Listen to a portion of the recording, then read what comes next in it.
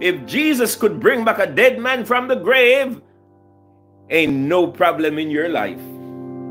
Ain't no problem in Mr. Baxter's life that God cannot solve. Yes, you might go through something. For Mary and Martha went through something. Their brother indeed was dead. But Jesus Christ, God's Son, brought him back from the grave.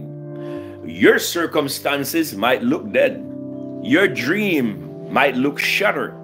You have been hurt and you have been going through a lot. You have been dealing with circumstances that is not in your favor. But please do not forget, earth have no sorrow that heaven cannot heal. And when Jesus came to Lazarus' graveside, that was the best deal. He came back from the grave. He was able to live again. And this is a sign to tell us that Jesus has power over death. Jesus has power over the grave. In the book of Revelation chapter 1 verse 18, the Bible said, I am he that was dead. Jesus in the book of Revelation 1 verse 18, he said, I am he that was dead. Jesus himself finally one day died.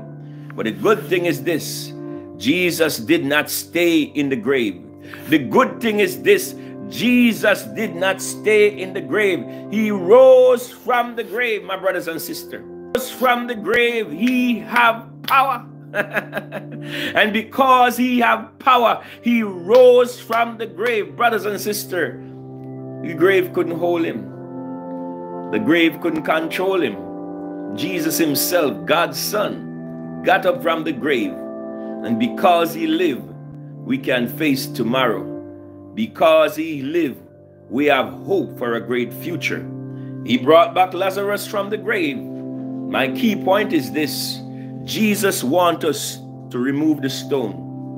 Whatever the stone may be, let us remove it and experience the deliverance and the chain-breaking power of Jesus. Remember what he did for Lazarus. He can do for you. He can do for me. For earth have no sorrow that heaven cannot heal, and coming to Jesus Christ, God's Son, is always the best deal.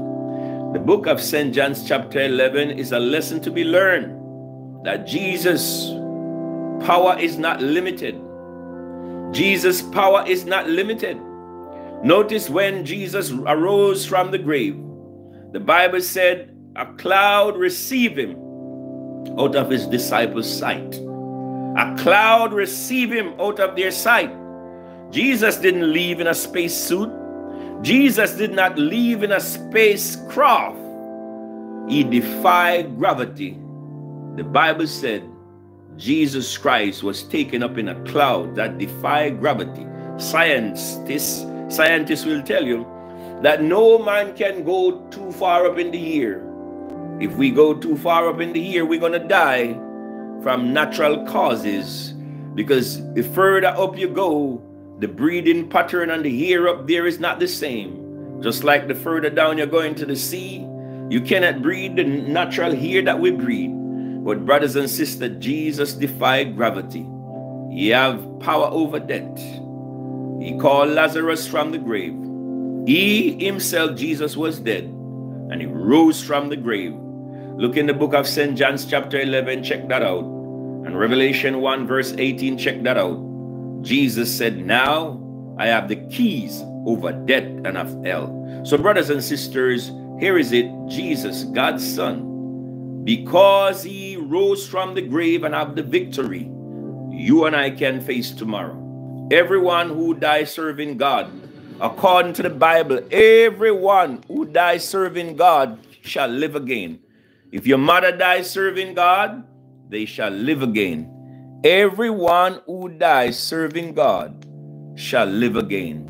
So we have this hope. I, Evangelist F Baxter, share with you this hope. Let us remember, Jesus wants us to remove the stone. Jesus wants us not just to remove the stone, but be willing to obey his words.